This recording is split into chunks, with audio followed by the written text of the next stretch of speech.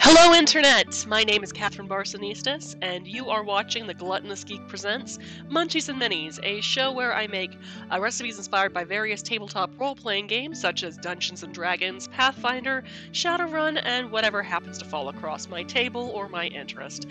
Today we are going back to the Helm and Cloak Tavern that I mentioned last episode with the lemon fish recipe that I did. This particular recipe, we're going to be making some stuffed Cornish game hens. The Helm and Cloak, as I stated last episode, is one of the more higher brow inns.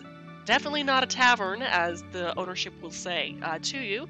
They're located in Baldur's Gate and are known for their very I want to say gourmet offerings, as well as their extensive wine selection.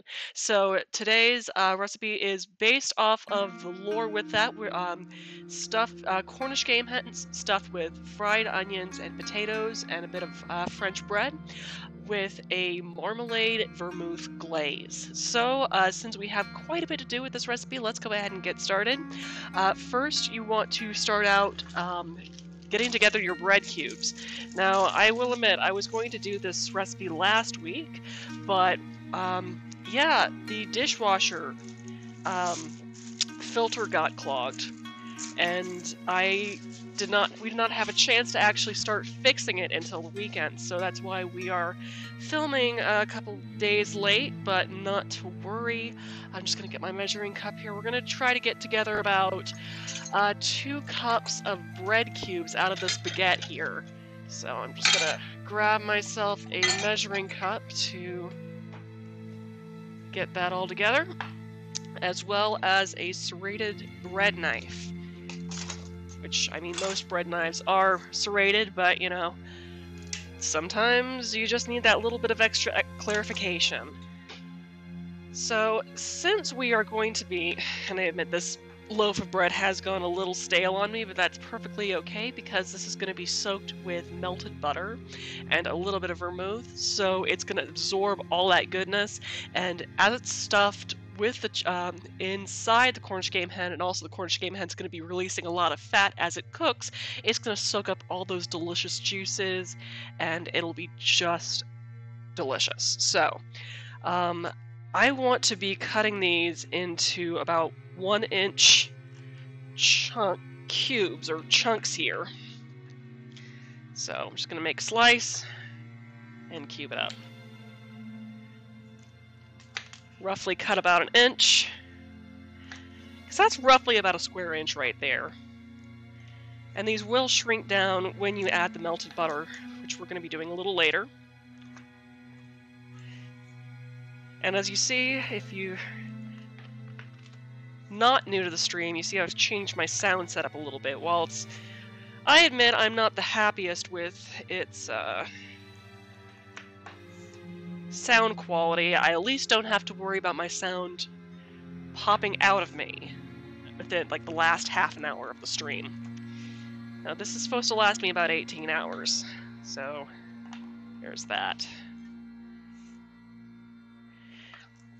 So yeah, not only are we going to be stuffing the hens with this mixture, we are also going to be baking it on top of them. And I'm just going to go ahead and get these last bits here. It's a little over 2 cups, but that's perfectly fine because we have plenty of room in our roasting pan to spare, so no worries. So, there we go. And besides, we can kind of snack on some of the bread, maybe heat it up in the microwave a little bit, and snack on it with some of the gourmet cheese that I picked up recently, as well as some of our garden fresh tomatoes, which have gone very ripe, not overripe yet, but just want to be able to enjoy them before they get all mushy on us. So there's that, and one more. There we go, a heaping 2 cups of bread cubes. Now I'm just going to go ahead and put that into a massive mixing bowl.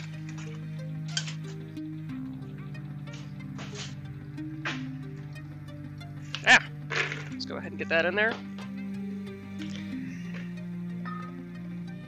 And do some other prep. I'm gonna take 2 very large golden potatoes, or 1 extremely large golden potato, up to you. Hi, Moosey. My cat Moosey is saying hello.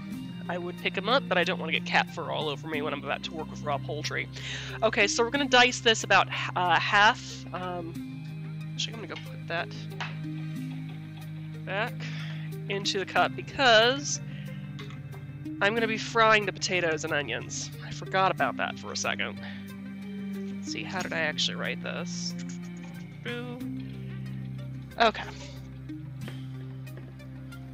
Bowl here.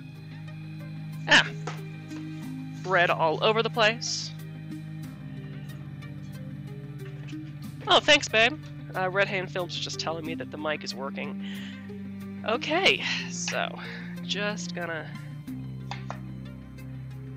get these into about 1/2-inch thick slices, roughly. That's about roughly about an inch. No. Just gonna do about 1/2-inch thick slices here.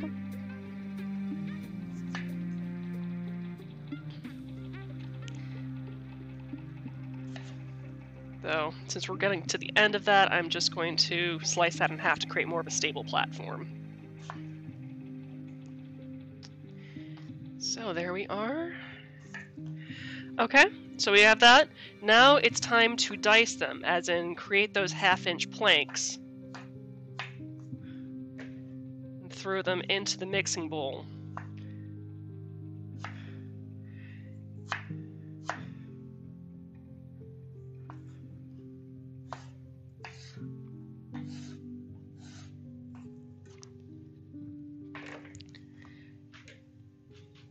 Okay. Whew.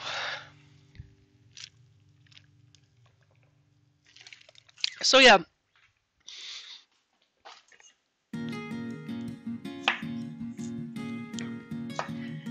This is what we're making this week, and I still haven't really quite figured out yet what I'm going to make for next week's Munchies and Minis. I mean, I just got a hold of a bunch of old Forgotten Realms novels. I've just been asked to turn the music down a little bit, so I'm just going to do that a little bit more. There we go. Okay, hopefully everyone was able to hear me earlier. Yeah, I just got a hold of a bunch of Forgotten Realms novels. Humble Bundle. I'm not sure if they still have it on, but they have kind of an R.H. Salvatore showcase going on at the moment. And if you're a Drizzt fan, they certainly have books to spare.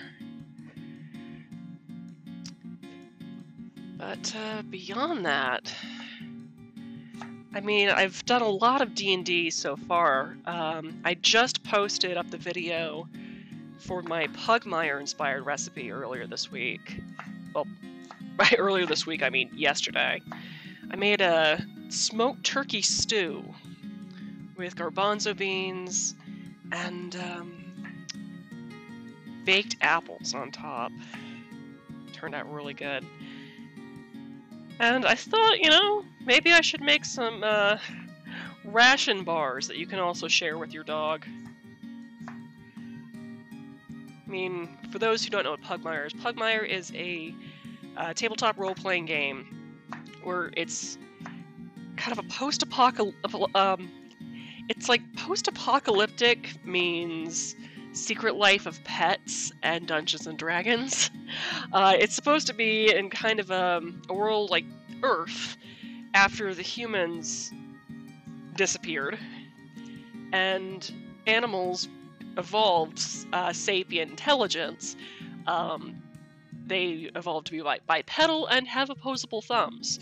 So now we're in the I want to say medieval European type era of their evolution. So kind of like a dog and cat based Zootopia meets D&D. But it's actually kind of funny because instead of metal, the money is actually bits of plastic because they're considered human artifacts. Yeah, that one received a lot of good reception. Okay.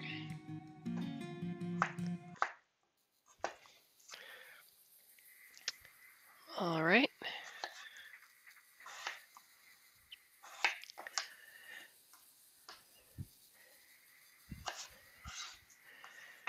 We're just cutting up the last bit of our potato here.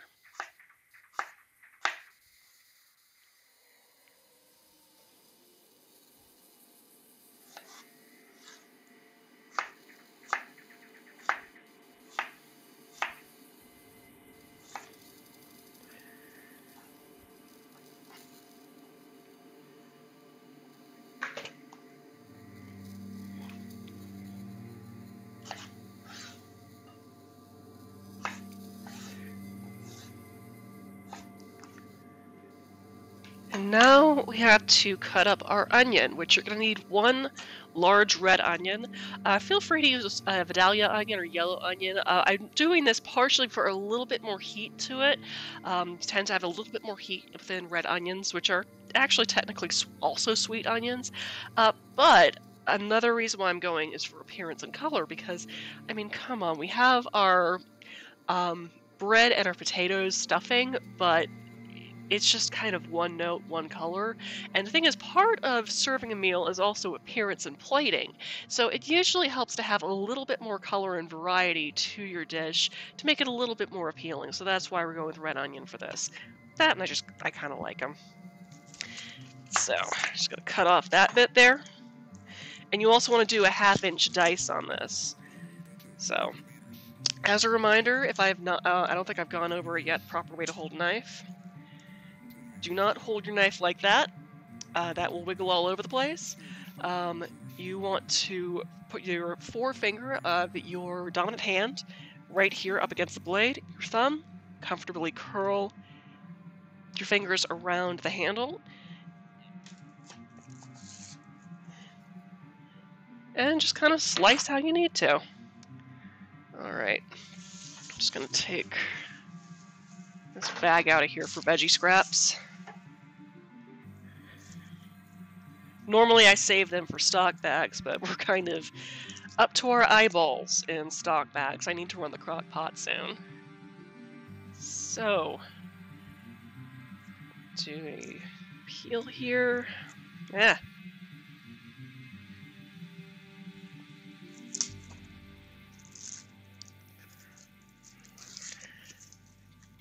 Feel free to leave that last little bit on there because it makes it a little easier to hold sometimes.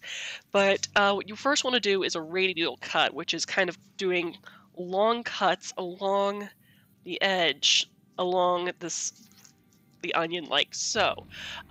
This will give you kind of a better idea of how to size things, but also you want to keep this end intact as you're slicing. That way it's not falling apart as you're slicing it. So just gonna kind of use the corner of my knife here to put in there and then draw it back and try to get it to as close as 1/2 inch thickness as you possibly can. Those are kind of crap, admittedly, but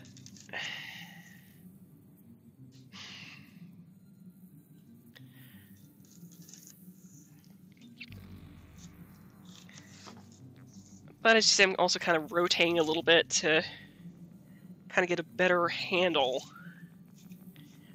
on there. And make sure your knife is sharp. Having a dull knife causes a lot more kitchen incidents than having a sharp one, because it catches and slips out of your hand and all that sort of thing. So just kind of eyeballing about a 1/2 inch dice here. There we go. And as I get towards the end here, you can see me holding on to the peel so I don't have to get my hands anywhere close to it. I can just give that a toss. Toss it into, just get rid of that butt in there. Toss it into my bowl of potatoes and go ahead and get that in there.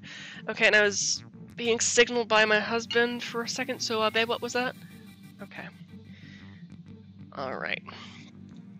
So now I just need to dice the other side of that onion.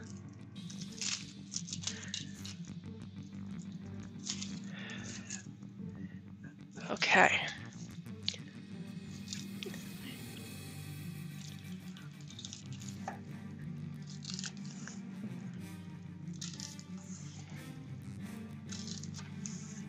And part of the reason why I'm putting the point of the knife in first is so it stays in the onion and is less likely to slip out and cut my fingers.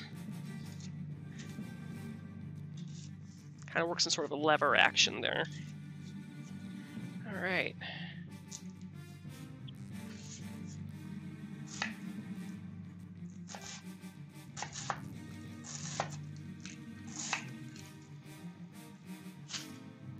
Okay, and that is our other half of our onion.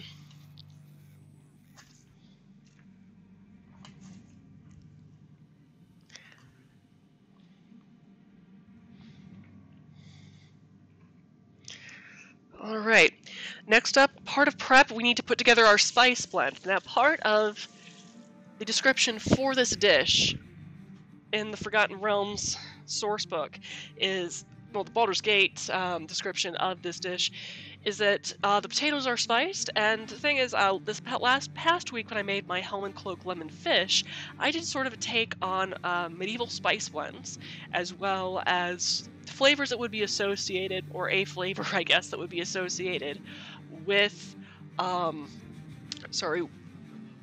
with Provençal France, or just French cooking. So, I'm not going to make you make a whole giant thing of, what's it called, poudre fort, which means strong powder in French. It's kind of a mix of black pepper, cinnamon, clove, nutmeg, and ginger, all just mixed together, and it gets the word from that warming sensation, so strong powder. I'm going to save you the battle of having to buy a million different spices, and instead use pumpkin pie spice, because, I mean, come on, it's 2 days, it's October, it's already pumpkin spice latte season, pumpkin pie everything, and yeah, and I mean, even if, you know, we're still stuck in home with the pandemic and everything, you're still going to want yourself some pumpkin pie. So go ahead and use that pumpkin pie spice that's calling your name and that's also on sale at the grocery store. We're going to be mixing that with black pepper, which I'm sure you have possibly in spades, and as well as some dried thyme, which I am very low on, so we're going to be supplementing that with a little bit of ground thyme as well. That and some kosher salt, which is over here. And now I just need to grab a dish as well as my measuring spoons.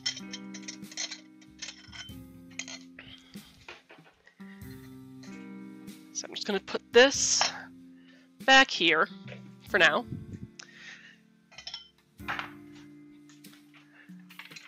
Grab some measuring spoons from the cupboard, and let's get mixing.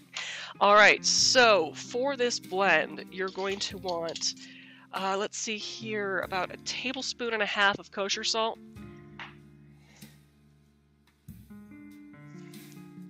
It's 1, 2, and 3.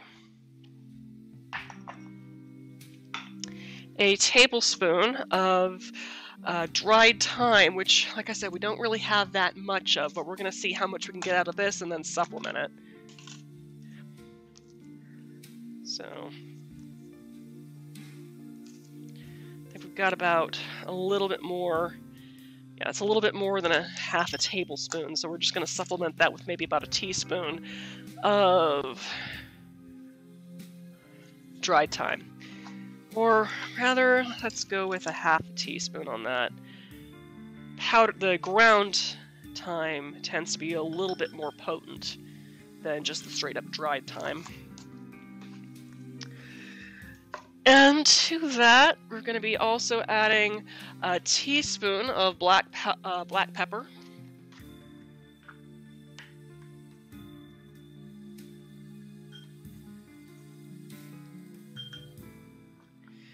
And 2 teaspoons of pumpkin pie spice.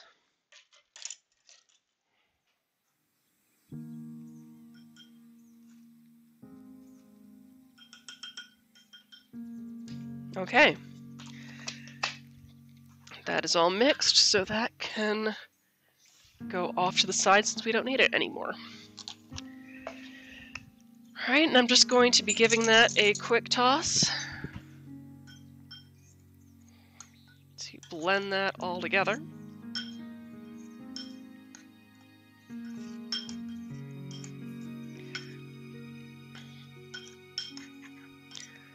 And I'm going to go ahead and get about half of that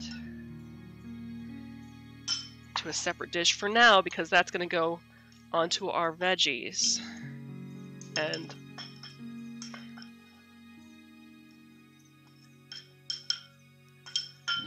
okay.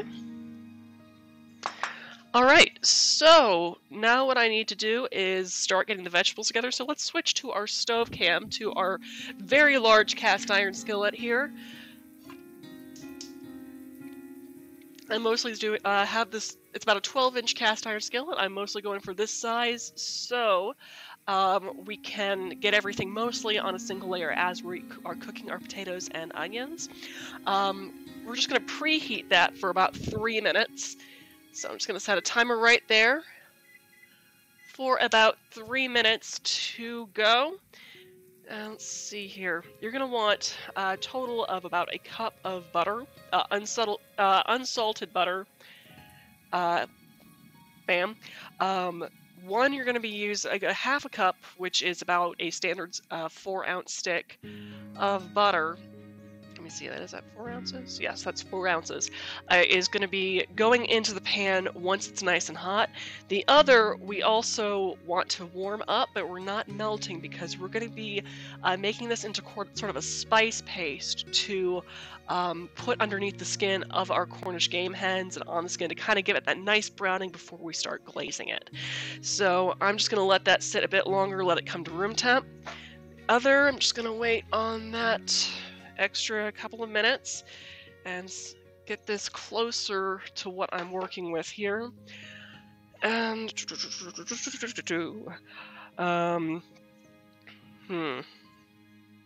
yes. In the meantime, though, I need to get my oven preheated, so you're going to want to preheat your oven to about 400 degrees Fahrenheit. So I'm just going to go ahead and do that now, while we are waiting for this skillet to heat up.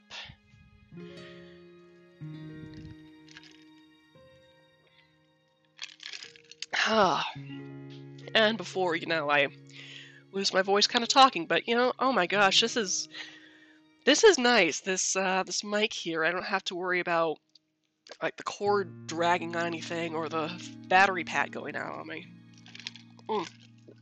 Right. Got about a minute. In the meantime, just gonna grab one of my carving boards out here. So I'm gonna need one for preparing our Cornish game hens, and one for cutting up our Cornish game hens to serve later on. I'm not gonna worry about that second part too much at the moment, but considering I'm also gonna need that board to rest said Cornish game hens before plating, there you go. Okay, so got 2 Cornish game hens here. Make sure to let them thaw out completely before handling. And you would do this over a process of a couple of days in the refrigerator. Otherwise, you're going to have giant ice cubes in the middle of these birds, and that's not fun to work with. I've done it on more than one occasion. It ain't fun. Okay, we got 5 seconds left. Let's go ahead and let's go ahead to our veggies. All right, so we are preheated. Let's put that stick of butter into our cast iron and get that melting. Let's see, slotted spoon. Ah, yes, slotted spoon. Okay, just gotta let that whole thing melt on down. Isn't that beautiful? It smells amazing, I'm not gonna lie. Melt, melt, melt, melt, melt.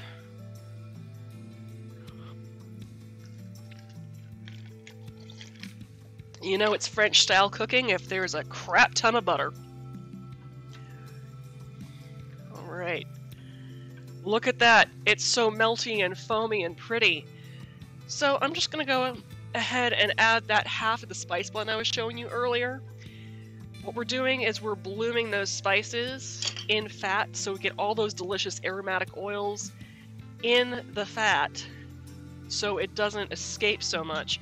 And now that that's all melted, I'm just going to go ahead and add our potatoes and onions.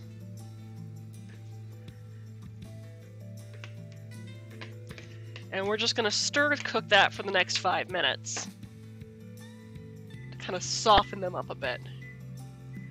It's going to finish cooking, granted, in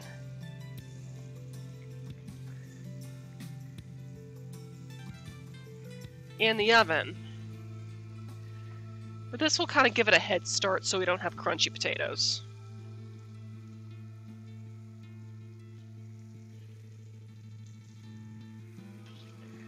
I'm just going to add a pinch of kosher salt to that, because I can.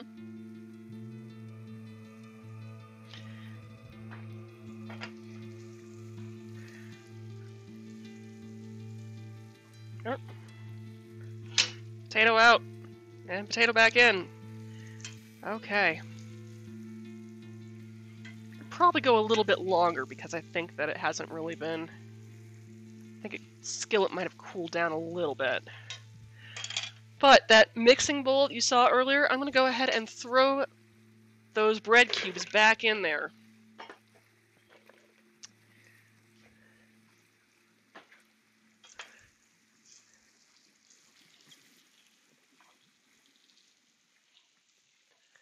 I'm not going to lie, this smells amazing. This actually kind of reminds me of the scent-wise. If you've ever seen the Game of Thrones official cookbook, the Feast of Ice and Fire by Chelsea Monroe Cassell, she has a potato leek soup that is just excellent. It also uses Poudre Fort. Now, granted, my version, when I like to play around with, when I like to cook it, I like to also throw some ground thyme in. So I'm definitely getting that scent that I associate with it, which, you know, it's kind of fun for me because, you know, smell and taste are directly wired into our memory processes. So the smell and taste are directly associated with memory. So, you know, there's that one thing that no one makes quite as good as your mama. Well, it's because you have that memory so tied in close to it. I mean, something can taste like home because you associate flavors with memories. I just think that's kind of cool, you know? I think about 2.5 minutes left on our potato onion mix, and you can see the onions are already softening down quite a bit. Might go for another, I want to say, minute or two on the potatoes, just because I'm a little paranoid. And they seem a little not quite softened to me, but who knows, that might also change in about 2 minutes or so. Smell fantastic. Okay. I know I just said that. Right. Got a minute and a half left on that, so while I am waiting for that to cook, I'm going to go ahead and drain these Cornish game hens of all the chickeny bits that I don't want to cook. Like, use a steak knife that you don't really care whether it gets dirty or not.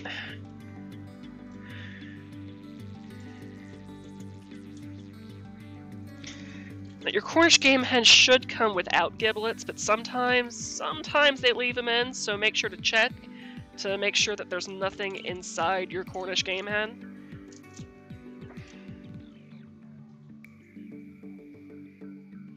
This one does not have any giblets, and thankfully all of the ice has, goodness, melted on me. Actually, no, I think that 5 minutes was perfect. Look at that. That is browned and absorbs so much flavor. So, I'm gonna wash the chickeny bits off of me.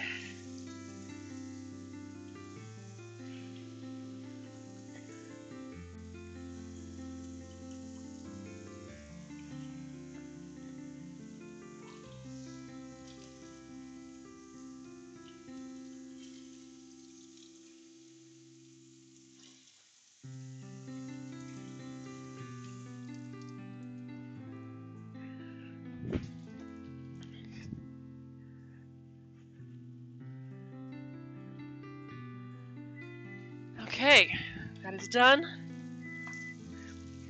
So now, turn the heat off on there. Switch my camera around, so to my bowl of bread cubes here. Take this skillet here.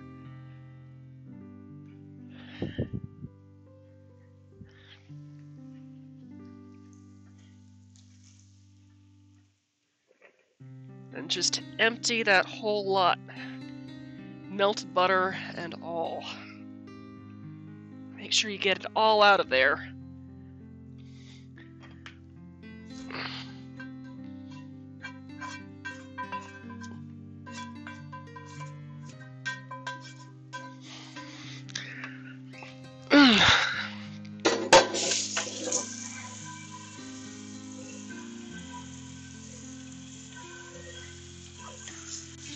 Okay.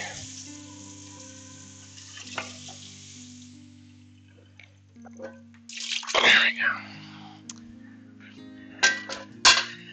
All right. And stir that up.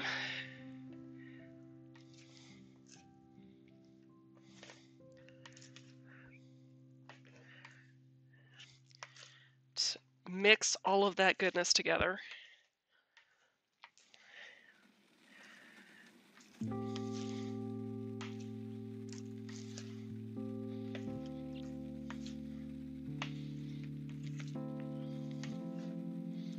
Okay. And the bread should be absorbing all that melted butter.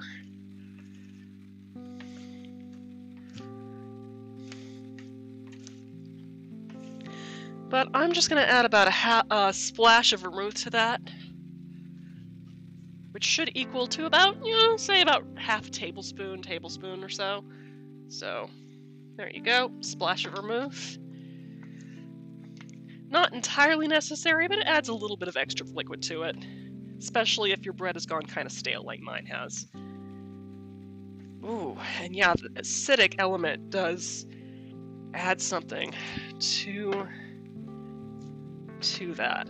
Oh man, I'm not gonna lie, that smells amazing. So I don't really have to worry so much about keeping this warm, considering it's gonna go right into the oven with my Cornish game hen in a bit. But, it's good to work quickly either way. Okay, so now that we're back to working with this other stuff, let's go ahead and prep our Cornish game hens. So, I don't need this right here. I can just put that to the side for now. Keep my knife clean. I already got one Cornish game hen out. Thing is, I want to pat these completely dry with paper towels because I want to make sure that the butter adheres nicely under the skin and adheres nicely to the skin. And also it just kind of does for better browning in that particular sense. So let's get this, free this chicken hen thing from its plastic prison. While not cutting yourself in the process. That is very helpful.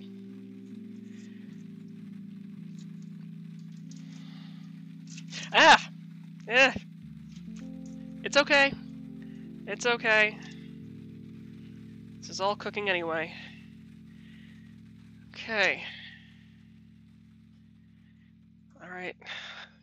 All the juices, all the raw juices and everything are out of there.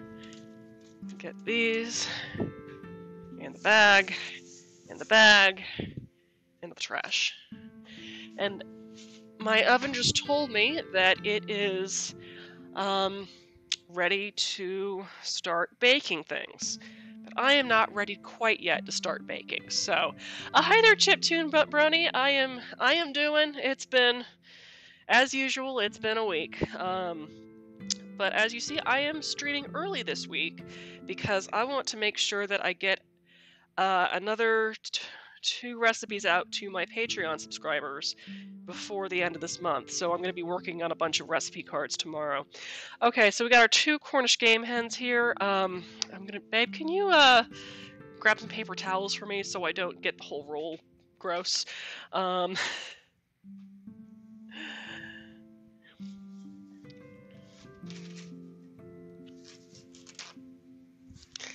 Okay, just gonna do a quick pat here so I can transfer this. I'm gonna need more than that, but thank you. More than that? Yeah. I'm gonna at least... Oh, I should have put this thingy in the bag. Oh well.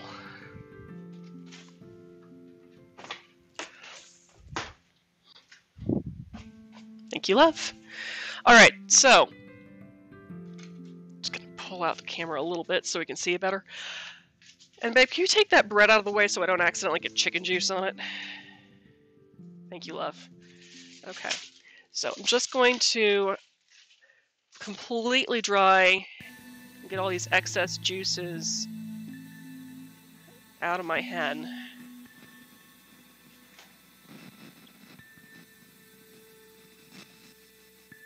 Dry it as much as possible for the next step of the process here.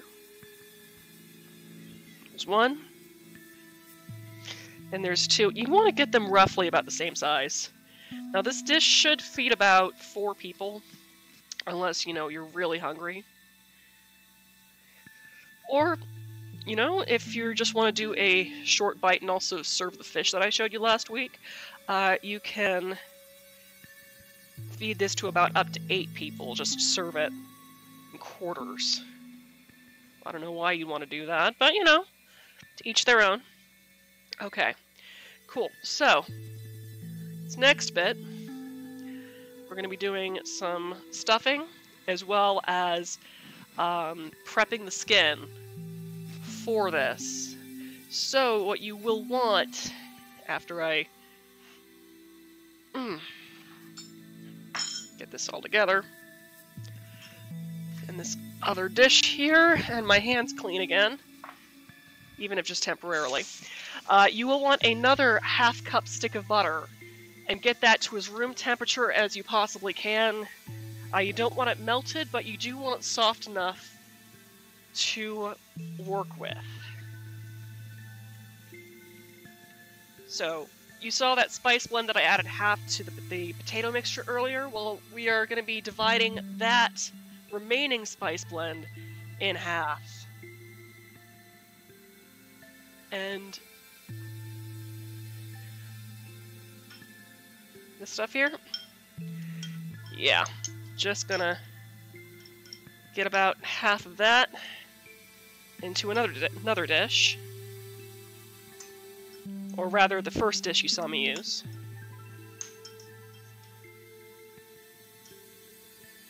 Because that will be going directly into our marmalade vermouth glaze. And this stuff, we're going to be mixing with that softened... Oh, thanks for the... You're very welcome. The, Animal Crossing cupcakes recipe that I've got that just posted. Yeah, I really enjoyed making the playlist for that because I just did a ton of KK Slider, what's it called, covers for it. I mean, honestly, it's kind of funny. It's like I used to listen to such gloomy stuff, and I'm like, now can I just have KK Slider cover everything? He makes me so happy. Alright, so this butter could stand to be softened a little bit more, so I'm just going to throw it into the microwave for about 5 seconds to soften it just a little bit more.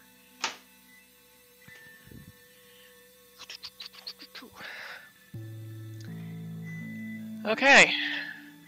And hopefully that will be enough. Oh yeah, that is nice and squishy. So, squishy butter. I might have missed what you said after I asked you. Can you hear me now, Chiptune Brony?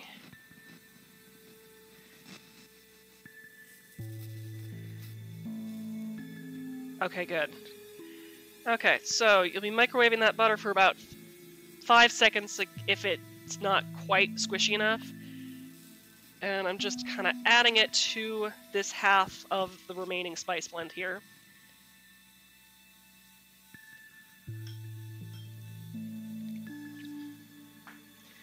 And we're just going to be making kind of a paste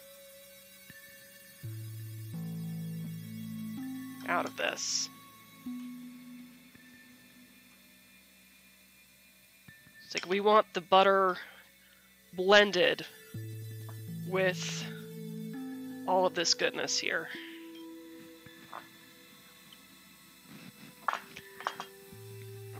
Like completely blended, because not only are we using this to keep the skin moist on our Cornish game hens, we're also going to use this to season under the skin, as well as kind of help a little bit with the browning on the initial pass into the oven. So,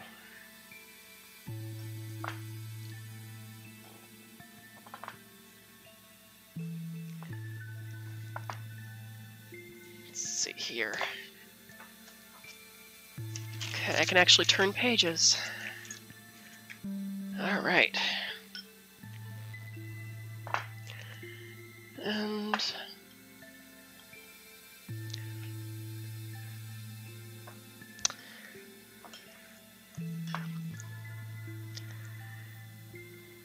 that should be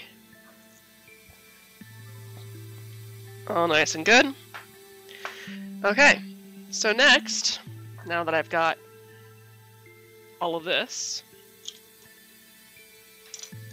take my half tablespoon thing right here, as well as move some stuff here. And we'd be using that as a measuring spoon for this. I'm going to keep this other spoon so it's easier to scoop the stuff out here. But got our chickens. Now what I want to do is start loosening. Hey, cut that kick, Dex, about the email I sent you. Yes, I did get that. I was actually planning on making that this week. The, what's it called? The honey elixir. I was planning on making my own version this week.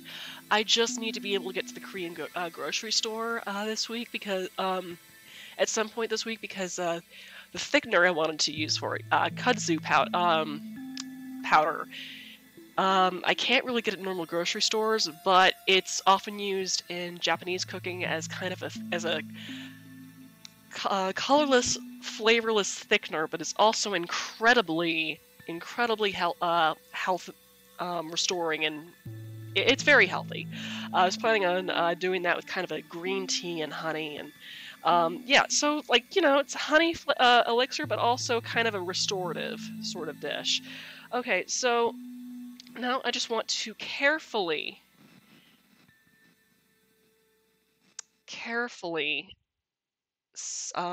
pull the skin away from the body. And thing is, you can find like the little pockets here where it starts to separate from. And you can kind of see where that kind of pocket is. I know it looks really gross, but I mean, if you just kind of carefully separate the skin from the meat like this, you can reach that and put butter in to help season the meat as well as keep it moist as it's roasting. I know, it's gross. Yeah, no, it's okay. So I'm not gonna like post that comment, and no worries, Chiptune Brony. I know you mean well. I've had you on enough here to know that you mean well. Okay, so that's been loosened. You want to get about half a tablespoon of that spice butter paste right here under the skin on one of the sides, like so. And kind of, I know this looks so wrong.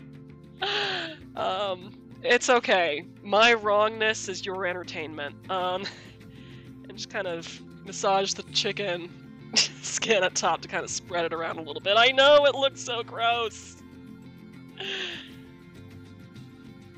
Okay, there we go.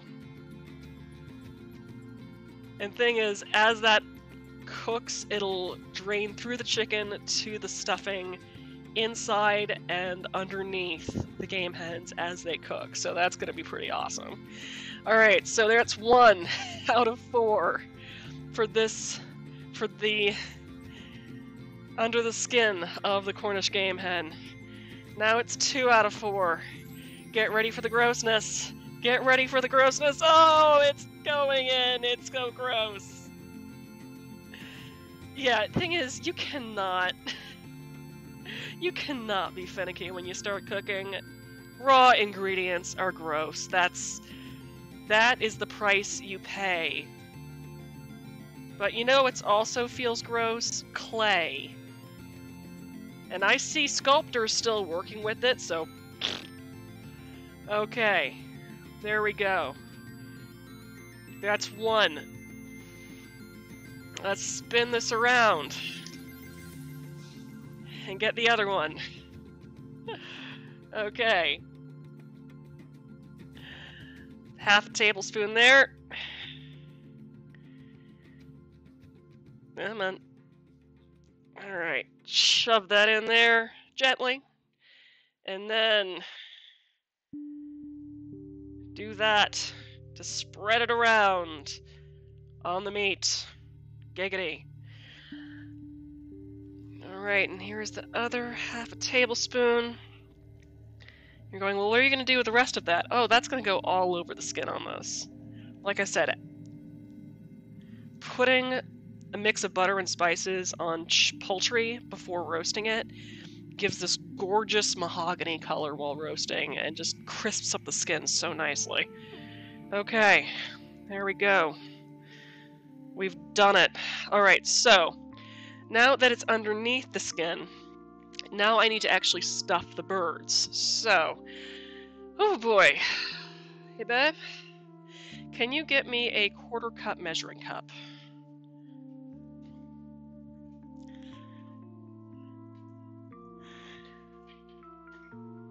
Yeah.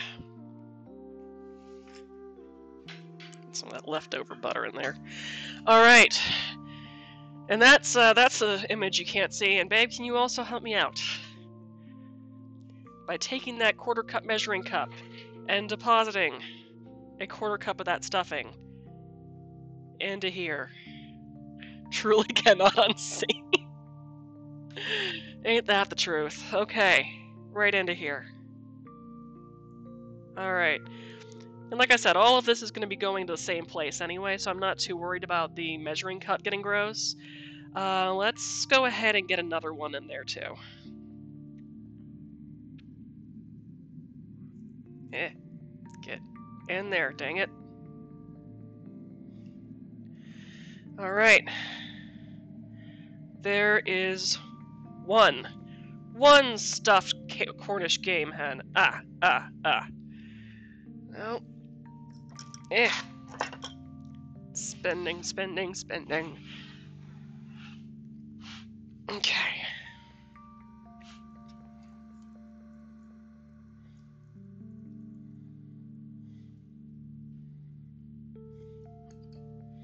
Okay.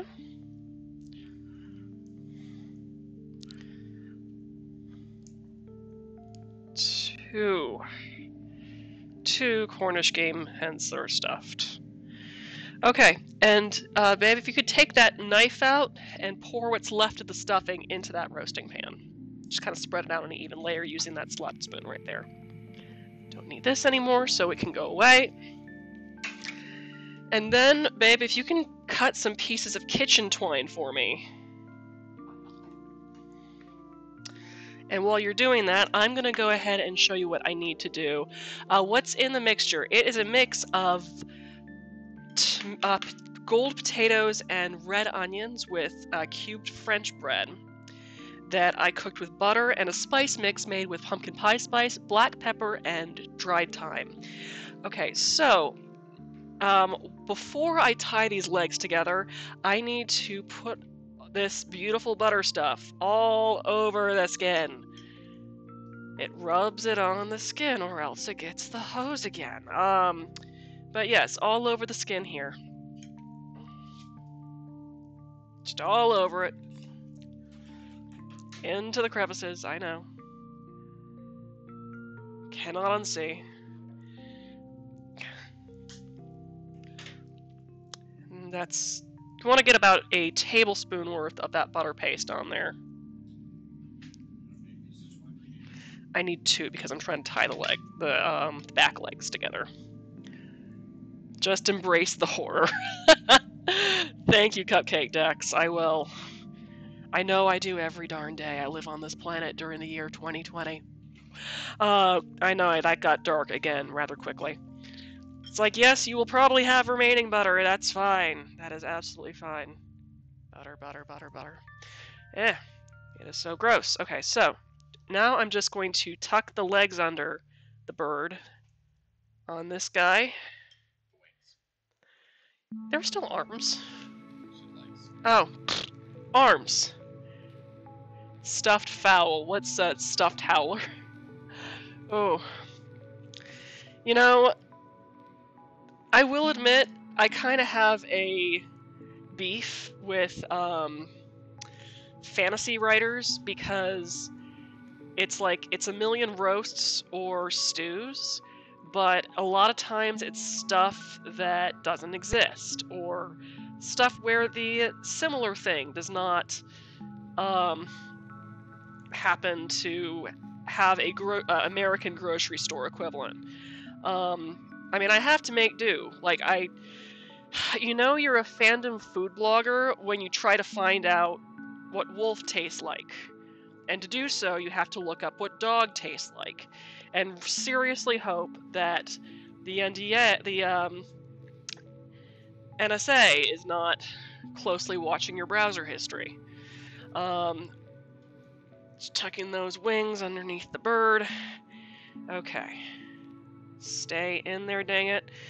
Alright, and now I gotta wash all this off my hands just to get them dirty again. Crazy, huh?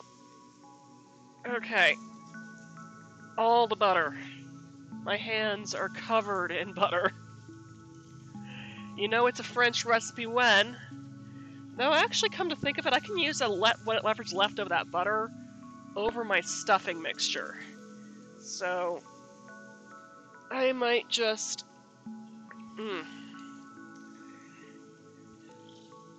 I'll show you that in a second. But first, I've got to get all this butter off my hands so I can actually manipulate things. Giggity. Quotables on the Gluttonous Geek. I have to get all this butter off my hands so I can manipulate things. Alright. Is it off yet? That's what she said. Alrighty, butter is off the hands, and you already cut the twine for me, love? Okay, good, yes. Oh boy, okay, so, just shove that to the side, and put this up a little bit so you can see what I'm doing. Okay, of course the worst place to be in there people eat dog. Well, I found out, interestingly, that dog apparently tastes good. I wouldn't do it myself, but what I had to do was, apparently it tastes like a mixture of lamb and beef. Like a very, very beefy lamb. So what I ended up having to do was marinate flank steak with lamb stock concentrate for that. And it actually ended up really good. So yeah, it's like, I'm not gonna make you eat a dog. Because I can't do that myself. I refuse to cook and present anything on here that I will not eat myself. I am also blessed to not have any food allergies. So I'm just gonna tie these legs together here. So they are up and out of the way. And so it shows off that stuffing. It's like, but yeah, as Cupcake says, like, it's entirely dependent on what's available, what's cheap, and thing is, as long as it's done humanely, I have no issue whatsoever. But myself, yeah, I can't do it. Okay, there's one. Just gonna spin the board. Worst game of spin the bottle ever. Thank you, love. And get that back in there. It's like my friend here in Quebec eats horse regularly, but my friend in Oklahoma can't imagine. Yeah, I've heard horse meat's actually pretty decent. I mean, thing is, when I was a kid, I wouldn't even eat lamb because if, like, baby animals just kind of, no, I don't want to. But now it's one of my favorite things, and it's actually one of my specialties here on the Gluttonous Geek, rack of lamb. Though I will say I refuse to eat cat, obviously. And I've cooked rabbit before, I don't mind it, but I'm not the biggest fan of it. And part of it is that it just has this kind of gamey flavor I'm not the biggest fan of. And the thing is, I love venison, but rabbit is too gamey for me, and it's just this weird kind of floral taste that I just can't really wrap my head around. I just don't like it. That, and also when they sell rabbit here at H-Mart, it's, well, really anywhere you buy rabbit, for rabbit meat, while they're gracious enough to remove the head for you, thank goodness, it's just, the shape of the body reminds me too much of my cat's body shape. And I mean, after making rabbit once, I was petting my cat, and part of my head's like, oh, here's the joint. I'm just going, no, nope, never again. Not doing this ever again. Nope. I've also had pet rabbits, so it's still a little too weird for me. I mean, I'll do it, but it's not my favorite thing to do. And while my hands are still covered in butter, babe, can you bring over the pan here so people can see what I'm doing? Okay, so you got your pan of stuffing right here, all laid out in a single layer as much as possible. So we're just going to take our Cornish game hens in their assembled glory and stick them right on top. And far away apart from each other so you can glaze them easily. I'm just going to take what's left of that butter paste and kind of toss it around the pan some. Get the undersides of the legs a bit. I wasn't able to get that earlier.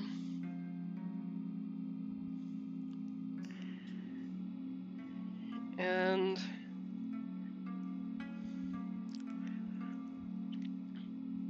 this will all absorb nicely as it roasts. So, just gonna move this to the sink because I don't need it anymore. As well as that carving board, which is really gross right now. Okay.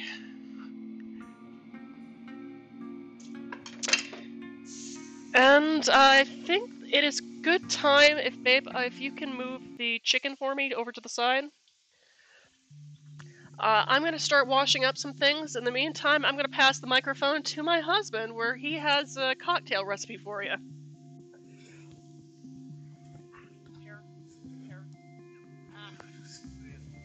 Yep.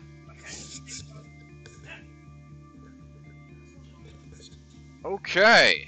Hello, Internet. My name. I'm off screen at the moment. Give me 1 second. Aha. All right. Hello. Those of you who have been watching The Gluttonous Geek for a while may know me. I am Carter Eastis. I'm Catherine's husband, and occasionally I like to come here and show off a little cocktail. So tonight we've got a very special cocktail for you. It's one that is very simple and good for really any occasion. So the first thing you're going to do is you're going to take a glass of ice. Gather all your ingredients. Take yourself a glass of ice. And then, well, let me switch. There we go. Aha. You take that glass. You're just going to dump out the ice. And then you're going to take this thing called scotch and pour it in the glass and drink it. This is my cocktail recipe. Enjoy. Very informative, love. And a round of applause for very, very informative. Informative demonstration there. So, yes, now we're on to the next part. So our oven is nice and hot, currently at 400 degrees Fahrenheit, already preheated. We've got our chicken here. I'm just going to, oh gosh, realize that I forgot to salt the damn birds. It's okay. We're going to salt the damn birds, even though it's going to fall right off. But yes, salting, salting, salting, salting, salting, salting, salting, salting. Ha, salting. Okay. Salt the damn birds with a pinch of kosher salt.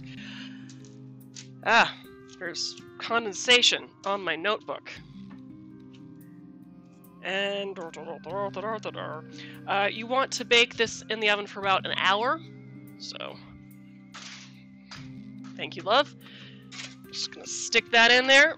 Set a timer for about 15 minutes to start out with, because we're gonna first need to make our glaze, which we're gonna start glazing the bird in about 15 minutes. So, what you're gonna need for this glaze is to not step on your measuring spoons, for one. You want to look at your ingredient list to figure out how much you actually need. You're going to need about a cup of dry vermouth. We already got a measuring cup here. Got our vermouth over here. Pour that cup of vermouth into our small little saucepan right here. Next, you're going to want about a half a cup of marmalade. I'm using the leftover blood orange ginger marmalade, the Via Fruta marmalade that I made on Munchies and Minis a couple of episodes ago. Do you have to use this? No, but if you have any left over, it adds some extra flavor, so that's pretty darn awesome. That, and with all that extra orange rind in there, it's just going to give a lovely orange flavor. So, I believe this is about a half a cup already, but I'm just going to pour this in here and hope for the best. Let's see, is that about a half a cup? That is a half a cup. Bonus. That was also my last jar of the stuff, so I'm gonna have to make some more soon. Unless I have another hiding in the pantry somewhere, that's very likely. So, just gonna add that to our saucepan.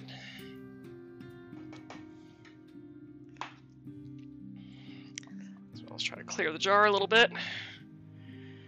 And put that in the dishwasher, because we don't need it anymore. Not the dishwasher, the sink. Which will then go into the dishwasher once all this stuff is washed off. Yes, I have a plan for these things. It may not seem like a completely thought out plan, but it's a plan nonetheless. Alright, so we got that. And we are going back to our stove top. We got that. And what's left of our spice mix, just gonna get that in there. And turn the heat on medium. Medium high. I'm just gonna give that a whisk. Get some of the dry ingredients there. And we need to get that to a boil. So I'm just gonna throw a lid on there right now to get it hot as possible, get the boil going as quickly as possible. Meantime, let's go ahead and get some cleanup done. I don't need the spatula anymore, so... Or do I? I might need a spatula. I haven't decided yet. I will keep the spatula around. In case I want to serve with it later. It's clean, all it's had is marmalade, it's fine. Other stuff goes into the sink. I'm keeping an eye on the thing to make sure that it starts boiling. Now I can put stuff in dishwasher. Okay. Now I just gotta do all of the Tetrising. Yes, that's an actual word that I just made up. No, I didn't. I did not make that word up. I will say when cleaning butter off of things, it's usually good to use hot water. My water is not hot. And my dish towel is on the floor where it shouldn't be. So it is now going in the laundry. Okay, how are we doing on that glaze? Okay, we've got a simmer, but not quite at a boil yet. So, still waiting. Where's my lemonade? Here's my lemonade.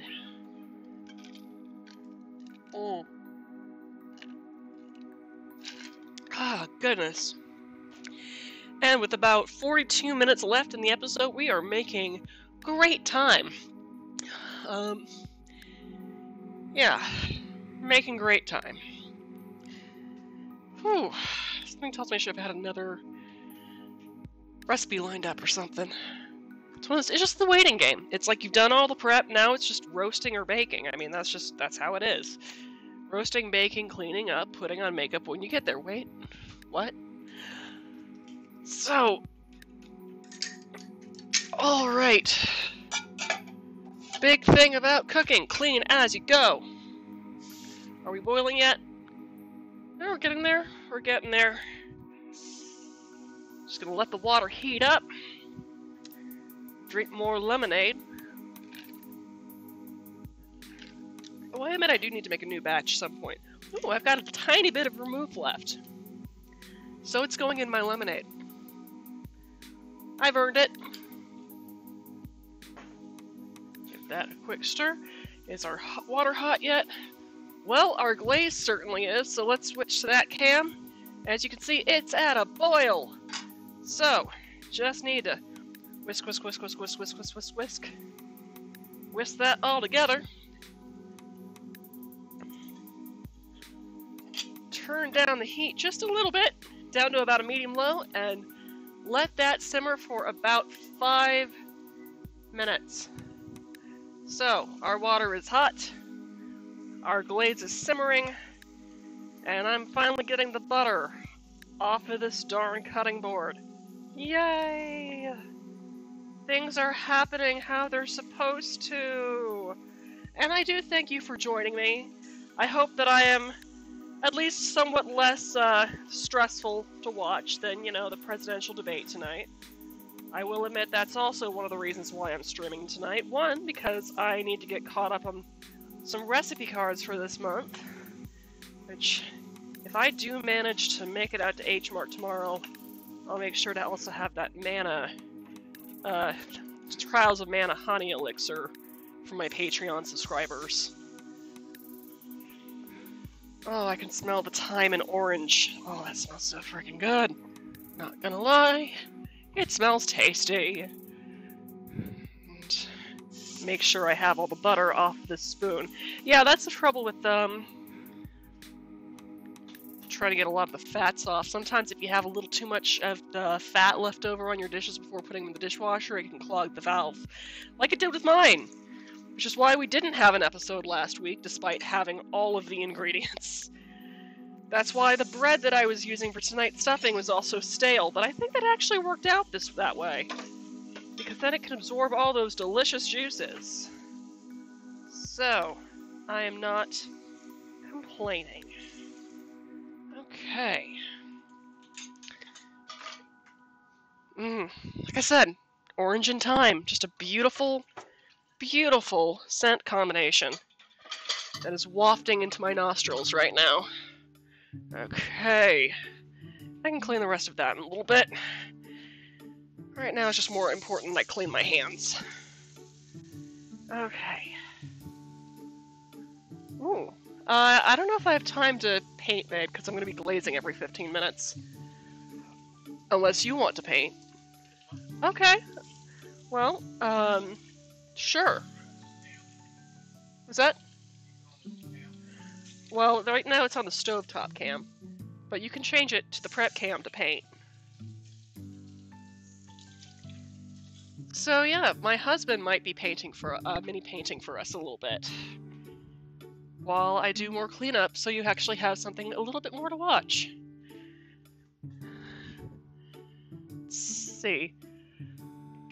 It's time for time, Durher. What did the orange say before he went to work? Back to the grind. Well, Chiptune Brony, you definitely win Dad Joke of the Week. So, I will be sending you this recipe card. Chiptune Brony, are you on the, pardon. You ever choke on your own spit? Yeah, that just happened. No, not the bad joke of the week. The dad joke of the week, as in who's your daddy. But that said, it also applies. Oh, goodness. So yeah, Chiptune Brony, do you currently have the Munchies and Minis recipe card Patreon benefit, or the blog post recipe card benefit? I remember you're one of them. I just can't remember which one off the top of my head.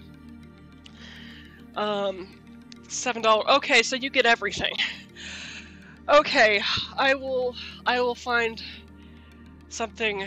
I will find something to send you in addition for that making me choke on my lemonade. Cupcakes X, thank you for joining us. Have a good dinner. I know I will, once it actually finishes cooking. Okay, so this has been simmering for about 5 minutes. And smelling freaking fantastic.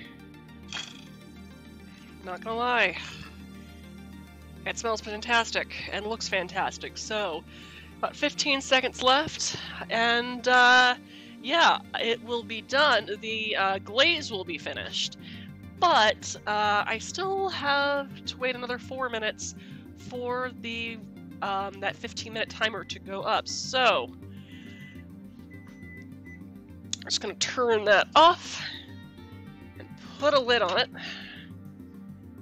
Take it off the heat for it to cool somewhat, but not entirely. Just enough to be able to adhere to the Cornish game hen as I brush it on later. So, with that, let's switch us back to my prep cam, because Carter has decided he wants to paint for you guys. So, here's the mic.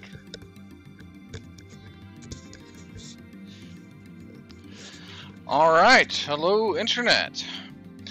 So I am still enjoying my classic cocktail here. And this is going to be a little longer, little more in-depth than the cocktail section. But I will warn you, I literally threw this together as Catherine was talking when I realized she said the Cornish game hen was going to be in there for an hour. Alright, yeah, we need to fill in a bit. So, I'm going to start by actually showing off some of the minis and things I've been working on. For those who don't know me, I have been, for the past year, I've been doing a lot of 3D printing. Really gotten into it. I've kind of bought into a system. I'll give a little shout out to printablescenery.com. Great system. Love them. I got on one of their Kickstarters, and if you can get on a Kickstarter for them that looks good and you like, it's amazing because you get this entire system to work with. So the system I got was called Chlorhaven and the Goblin Grotto. And it is a set of 3D printable interlocking tiles. I'll get in a little closer here in a second. So one of the great things is I've been able to, everything I'm going to show you tonight is made here in our house. It was designed by somebody. I got the file for it, whether it's part of this the Printable Scenery Kickstarter, or it was a free file that somebody uploaded to Thingiverse. I download the file, I run it through a slicing program that I then upload to my 3D printer, and I print pieces off. Sometimes one at a time, sometimes a bunch of pieces at once. I think the longest 3D print I've ever had was 36 hours, but I can have little ones that are less than an hour. But it all comes down to creating stuff like this. So I'm going to first show off this. We'll switch to the tripod for 1 second. So as part of the scenery, I got various floor and wall and roof and furniture pieces that allow me to make houses. My ultimate... Oh. We're pausing for a second. Catherine needs your attention. Okay, so just go ahead and switch me to the stovetop cam. We're switching over to the stovetop cam for Catherine. Now showing the oven, or at least... It's pointed kind of towards our oven as much as our... Here, let me just hold it. I'll hold and narrate. Here we are looking at the oven. She's opening the oven, pulling out that tray. Okay. And from here, we're going to take the glaze, and she is going to base that onto those Cornish game hens.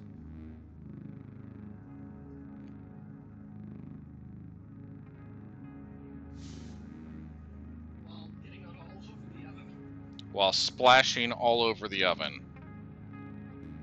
It's okay. Self-cleaning oven.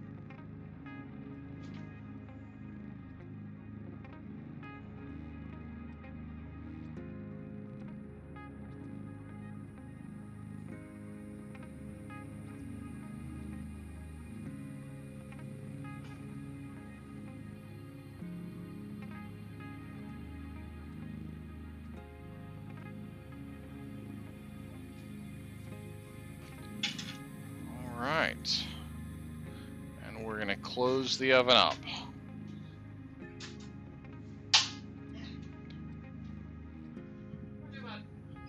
Timer for another 10 to 15 minutes. We're going to set the timer for another 10 to 15 minutes on there. Alright. So, where was I? So ultimately my goal is, in various, D&D adventures and stuff, I want to have a full town set up that people can play in with these these scenery bits. Not only will I have the town, eventually I want to have, like, the sewer system under the town. I want you to literally be able to lift up a layer off the table, and here's the sewer system. And that sewer system leads to the cave system and the grotto, the Underdark, way down below the town.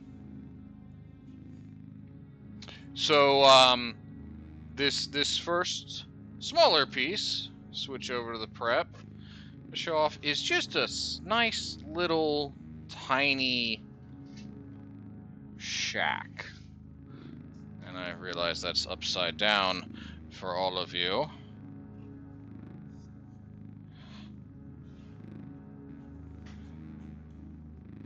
This tiny little shack, which I have included a bunch of, again, 3D printed furniture pieces. There's a trunk, a bed, a chair, a table. But what you really need to see is the system that holds it all together. This is called the open lock system, or the open forge system. Basically, these are tiles that are printed, about 2-inch square, and are held together with these various clips. And everything is modular. You can just print out a ton of these and make whatever you want. I followed a lot of guides on what to make. This was one of the guides from Printable Scenery, one of the floor plans, if you will. But I can very easily break this apart down to a bunch of components. Here are the clips. I print dozens and dozens and dozens of these clips. But when it comes down to it, look, that's one wall tile. Again, about a 2-inch square. The floor tiles, 2-inch wide by 2-inch deep, whereas the wall tiles about 2-inch tall and 2-inch wide.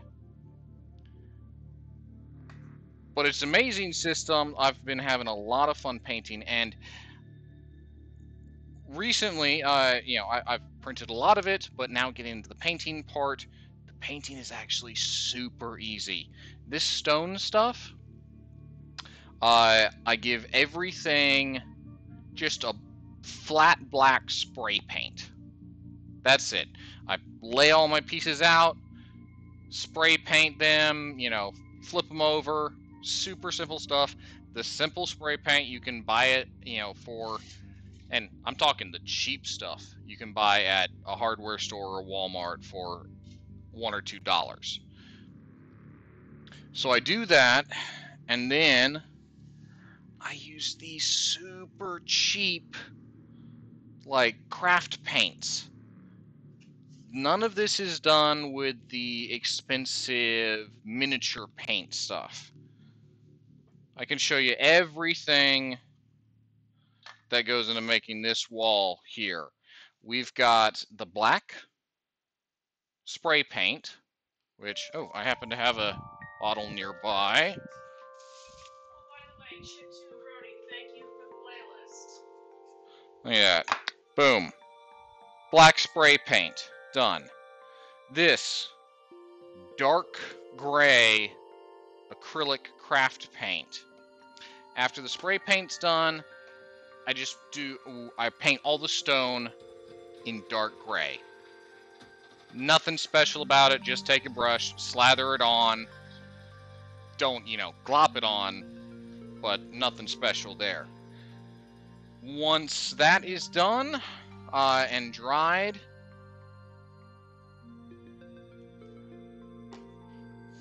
with checking my paints here. With the dark gray, then I just take this gray. It's lighter. That, I'm gonna do a dry brush. Put a little bit of this in a tray, get a tiny bit on my brush, wipe it off a bit. Super simple. Oop. Drop the paint. Good thing it didn't open up. But just super simple. Dry brush across the surface. That's the kind of the motion it is. And it's done.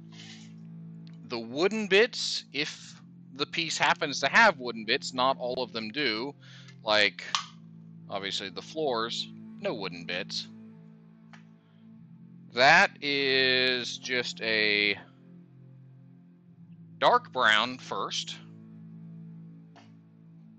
Just paint it on normally. And then there's this, nope, where is it?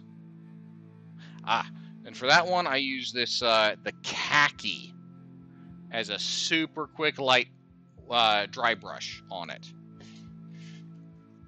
If you really want to get detailed, I'm not sure how well you can see it. There are some metallic bolts and rivets on these. You don't really have to hit those, but that is the one point where I do like the miniature paint. There's this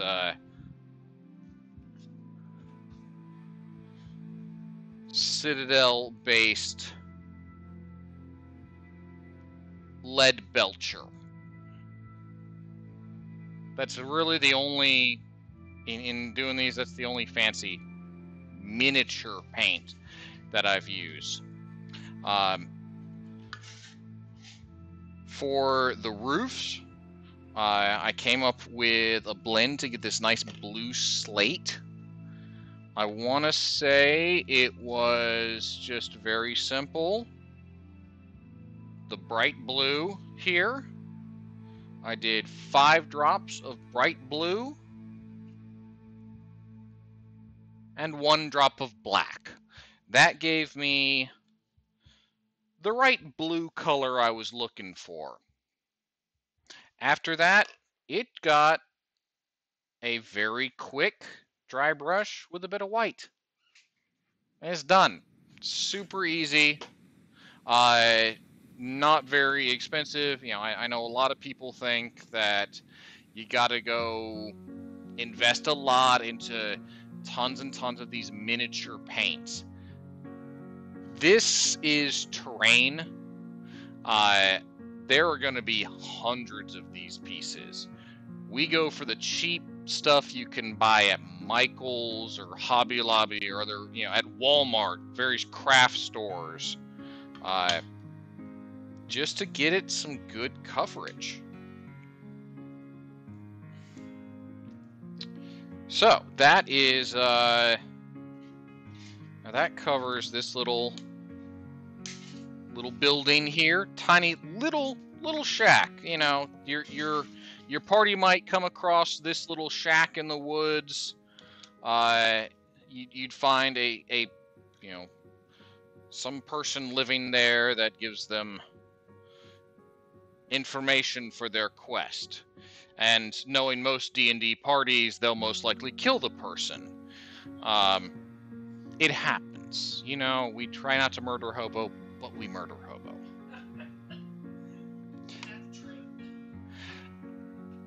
when you get into the more complicated builds, it's even a little hard to show in full.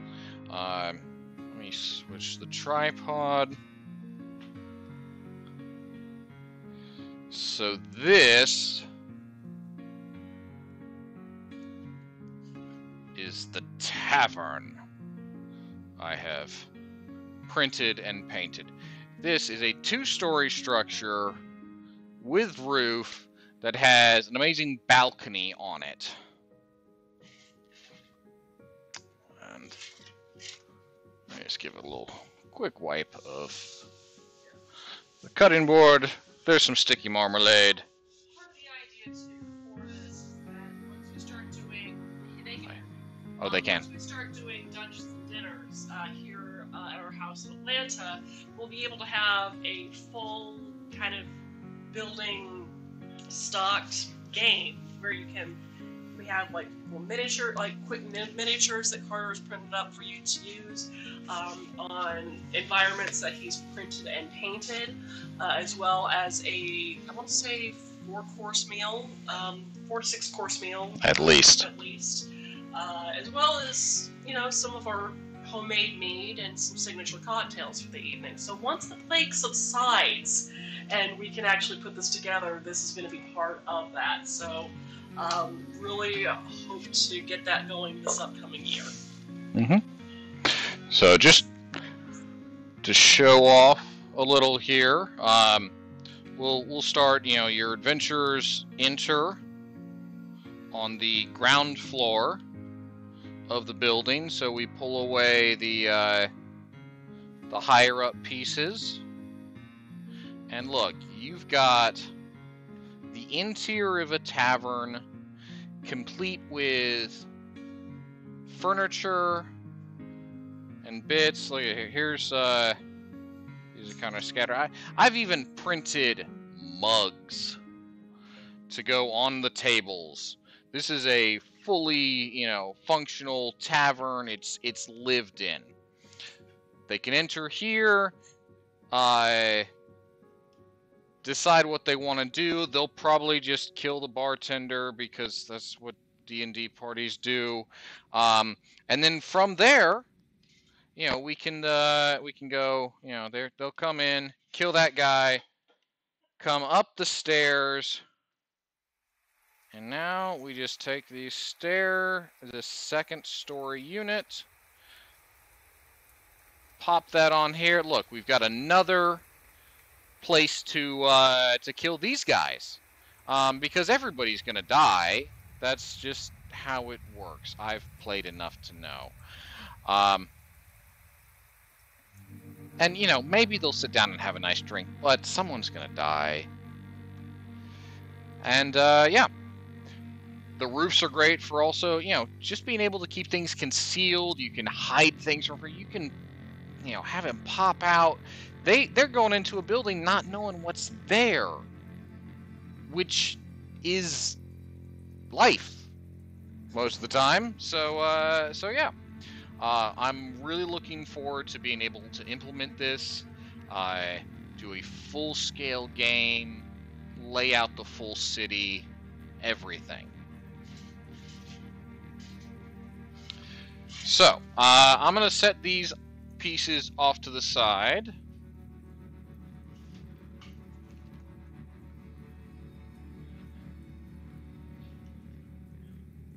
And we're good on time, everything? How we doing? What's the status on our game hints? We got 2 minutes left to glaze them again. Okay. And then we're going to glaze it, maybe every 10 minutes. Maybe move it to 7. I kind of want to have more of the glaze catch, but it is a thinner. The marmalade is a little thin compared to most commercial marmalades. So, we'll see how it looks after the next glazing. I'll glaze this and then hit for maybe another 7 to 10 minutes. Okay, cool. Well, we've got a plan. It's going to take a while for those, so we're going to go on to some actual minis. Now, Let me just check. Yes. Everything on my, Catherine's painting stand here are items that I have 3D printed. I found this great 3D designer. I'm gonna have to look him up while Catherine is doing the glazing so I can give them credit, but they created this whole race of mud people. They call them clodkin, as in like earthen, little clods, balls of earth. So, we're going to switch to the stove.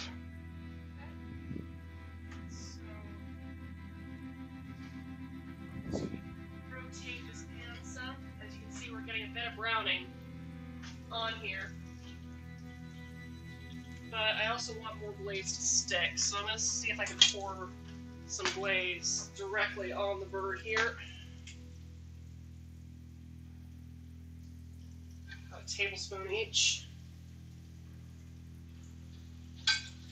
And then just kind of brush a little bit more, get it in those nooks and crannies there.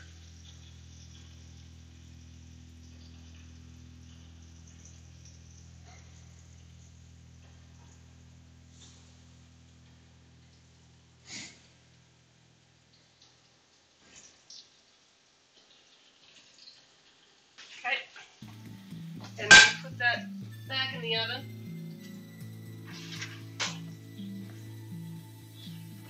And then set the timer. I'm going to start doing it about 10-minute increments now because I want to get more glaze on there and more of it sticking. So it's going to change to that for about 10 minutes this time. And it might even go a little bit longer, depending. Okay. So, back to her painting. While she was going through, I looked up. I want to give credit to Dutch Mogul on Thingiverse. An amazing designer, literally has, I want to say, like almost 1,000 design files up on Thingiverse. These are everything on Thingiverse is free to use. I think most is under a Creative Commons license, but they have put all this amazing stuff out in the world. So definitely thank you to Dutch Mogul. I really fell in love with their Earthenkind set. They literally created an army to play with. And I'm going to try and see if some of these little guys will show up here. So these are little kind of humanoid figures that just look like they're made of clumps and clods of dirt. So here we have one wielding 2 axes. Here we have, little clodkin with a sword.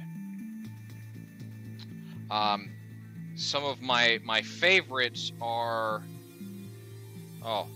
the Stalag Knights.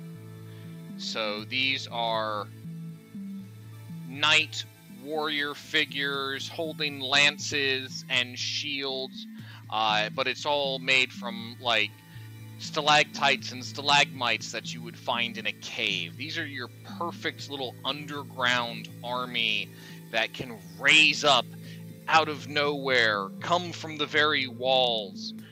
This guy is called a clobber. He's just a big rock thrower.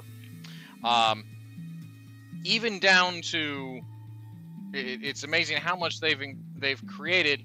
Here's a dead one. Though I do think my favorite is the Earthenkind King. Available in 3 modes. So here, this is partially painted, you have the king sitting on his throne. What I've done here is literally just did a black spray paint on him, and then a light gray dry brush on just the throne. I have not painted this king yet. Here, you have the empty throne, because he's not always going to be there. Same deal. Black spray paint, light gray brush. And I think this is one of my favorites. This is the king's war throne, his traveling throne. This one I have fully painted. So you have the king on the chair that is being carried by 4 underlings. He is being held aloft, riding his throne into battle. You know, it's got just such great detail on it. You've got his nice little crown, his scepter that has crystals growing out of it. One thing I've actually done, and I plan on possibly implementing in a future game, is I took the file, the design file from the king, and I cut the crown off. I took that crown off of it, created it as its own separate file, and I actually blew it up to what could actually be life size. Now I imagine these guys are shorter. They're more gnome dwarf size, so that crown is going to be quite small on a human. But still, you know, maybe you come play a game, and if someone decides to kill the king, I'm not promoting, you know, regicide, but maybe that player might get to take the king's crown home with them. Who knows? We'll see.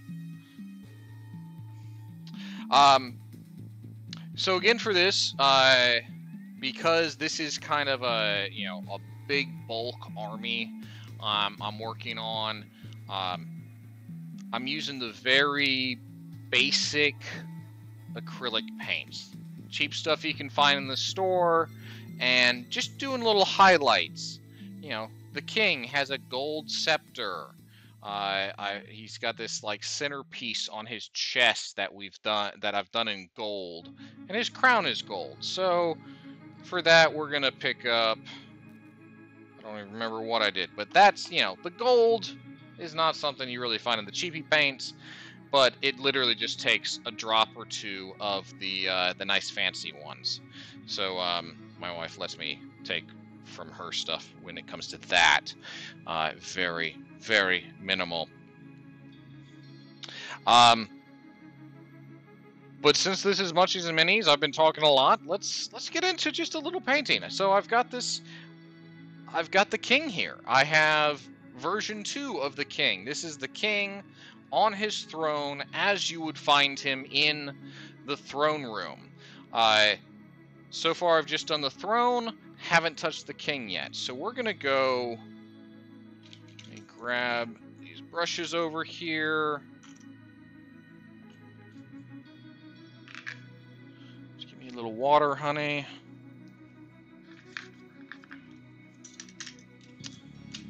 All right. So I treated these earthenkin very much in the way I treated the wood in the buildings I did. We're gonna start out with just it was just a dark brown, and I'm just gonna do a drop of that.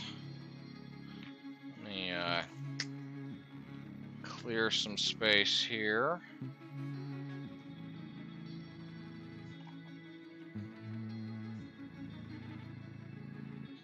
So yeah, we'll just start with a drop of that. And make sure I've got what feels like the right brush for me for this.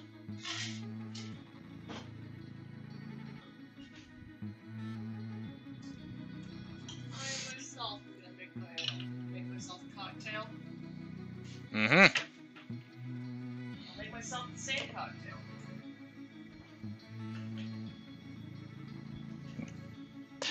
So, what I'm doing here, I'm not really dry brushing, but I'm not gonna slather it all on. What I don't want to do is get my brush deep down into every little crack and crevice. It's got that brown paint on it. Sorry, it's got that black paint on it already. And if I don't go in deep into those cracks and crevices, that black is going to show through and it's going to make those cracks look even deeper. We'll get a pretty, we'll get a decent base coat on everything that that needs to be done here. But yeah, just let us skim over. I'm not going deep into the eyes. I'm not gonna go filling his mouth with brown. Let's leave that the black. And yeah. So Catherine is about to check on the chicken again and do the next glaze.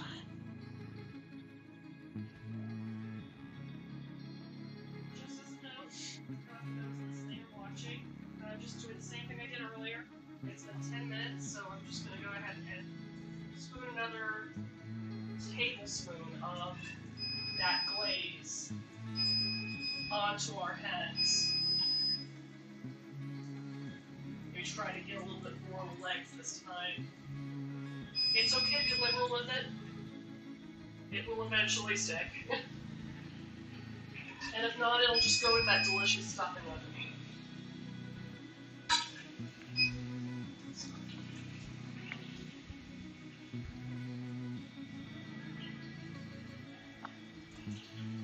So that's what I'm doing.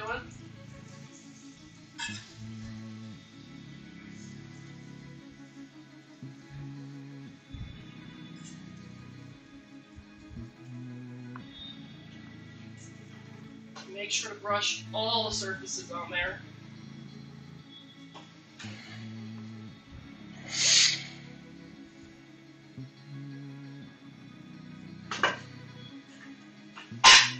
Shove it back in the oven.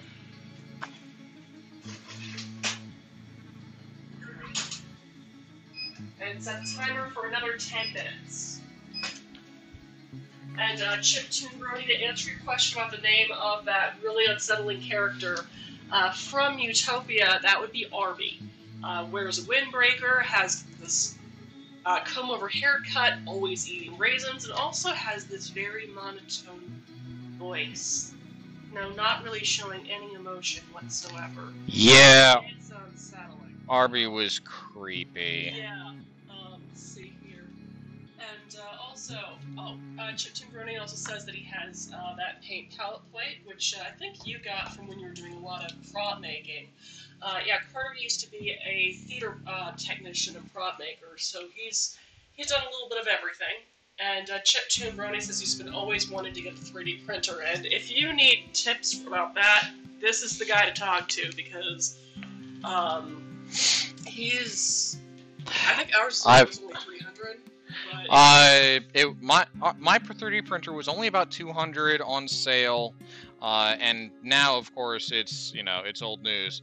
But it is one of the best-selling intro cheap 3D printers. It is the Creality Ender 3. Highly recommend it. It's gonna take some learning. It's not a plug-and-play device. No 3D printer really is yet, but it has been it's been a great joy and learning experience for me to figure all this stuff out, to kind of to become part of this 3D printing community that before I got the printer, I didn't fully know existed. But yeah, I highly recommend the Ender 3. I know Creality is just released.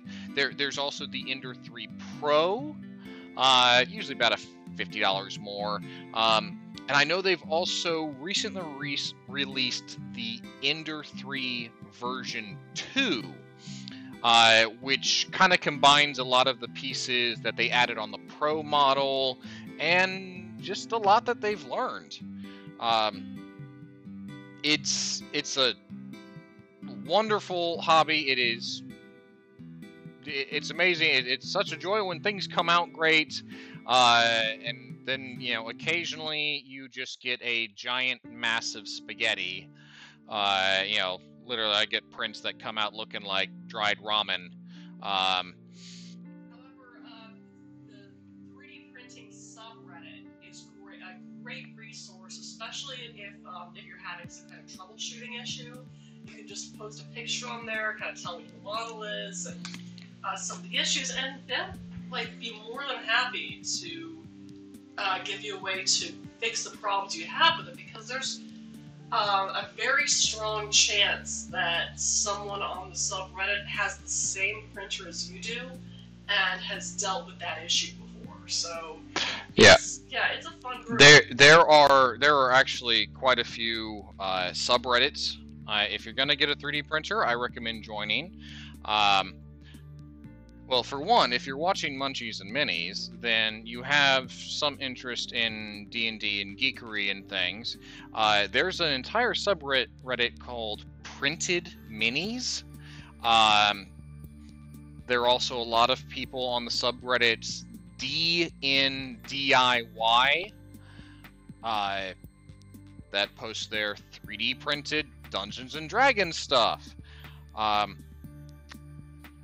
Fix My Print is a good subreddit to go to if you're having trouble with things.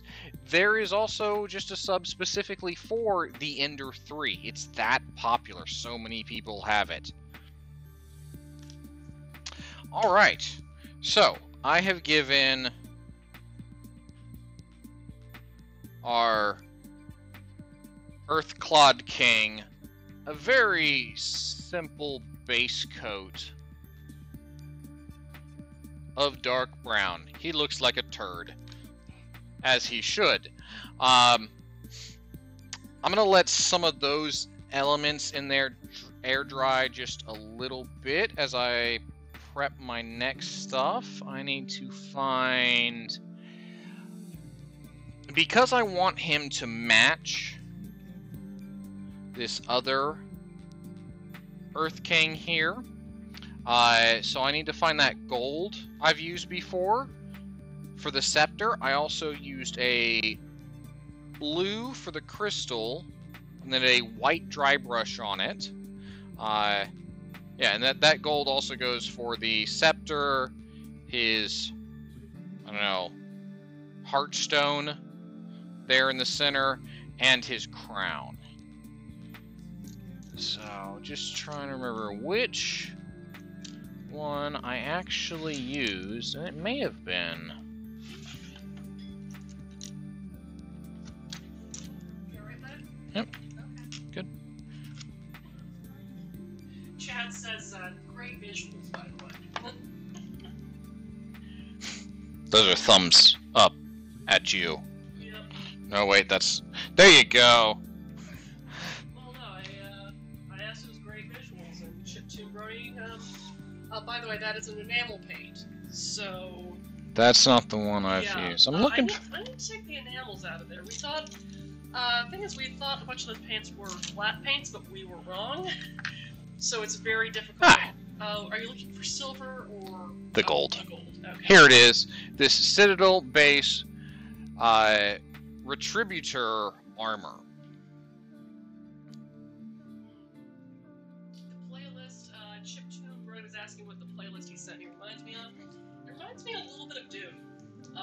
I know that sounds a little stereotypical, but considering Frank Herbert kind of offers these sort of heavy metal sort of visuals within the novel, I mean, it kind of reminds me of that some. So I will say that Cats on Mars is a great name for a song.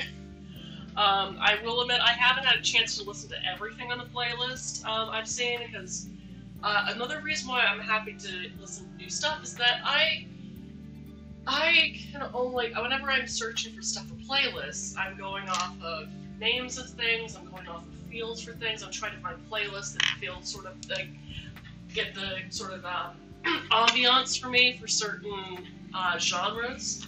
Like for example, I mean, you saw like the asparagus gazpacho recipe that I did for Don't Starve.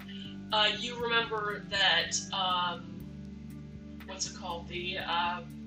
There's a bunch of kind of murder ballads on there, and murder ballads is just what it sounds like.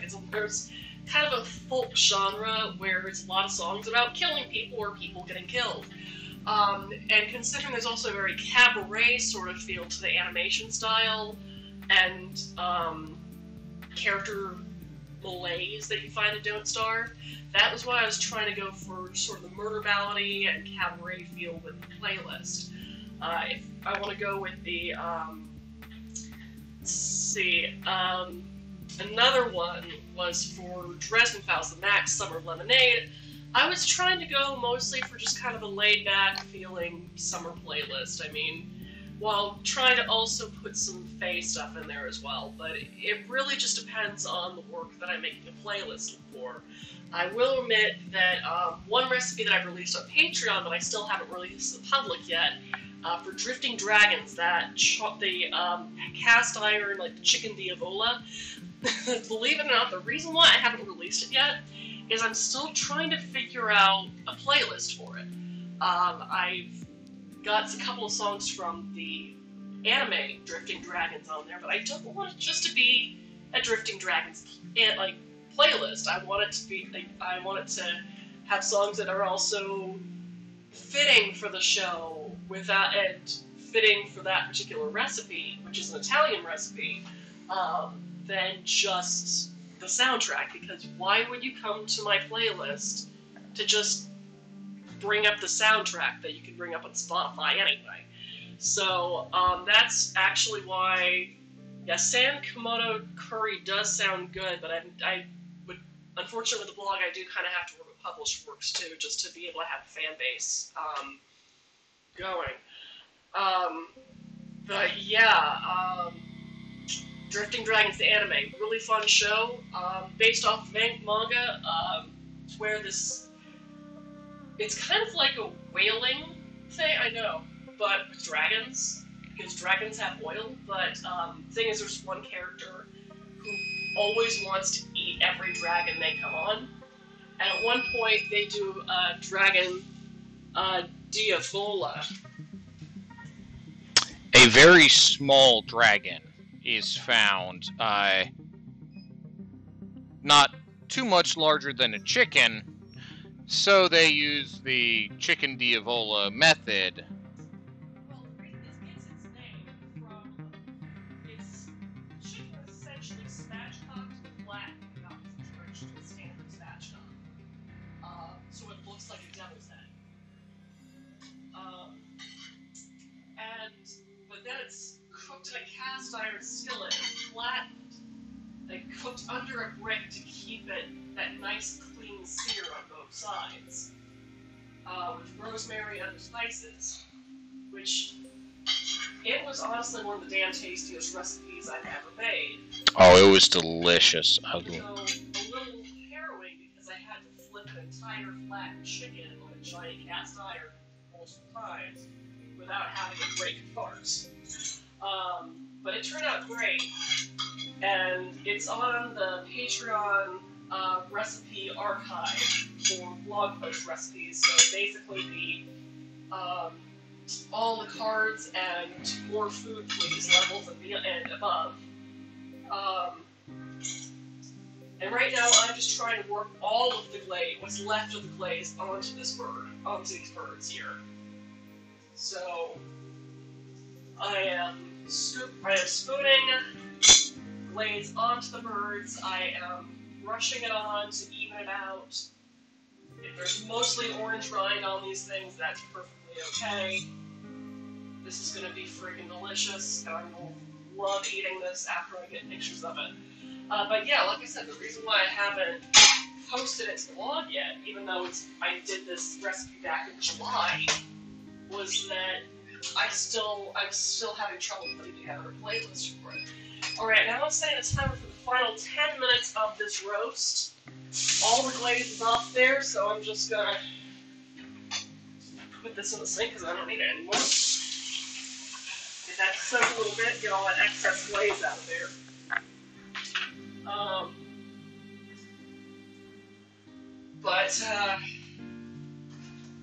Yeah, let's see, got a couple of other things coming up. Goodness. Like I said, Chip Bernie, I have that honey elixir recipe I'm going to try to make tomorrow. And to be honest with you, it's been kind of hard coming up with more stuff as of late. Part of it is I need to read more books. I recently got a Kindle version of Lovecraft Country, which I want to see if they actually describe and include it. I love the show so far, what I've seen on HBO, but I just haven't. I've seen food on the table, but they never actually drift over it long enough to see what they're actually serving. However, I'm kind of tempted to do something based off the episode where, not the most recent one, but the one before that, or no, the one before that with Ruby. So kind of doing sort of a north side Chicago style dish, but done very south side, or the other way around. I'm a little worried about how that might be portrayed, but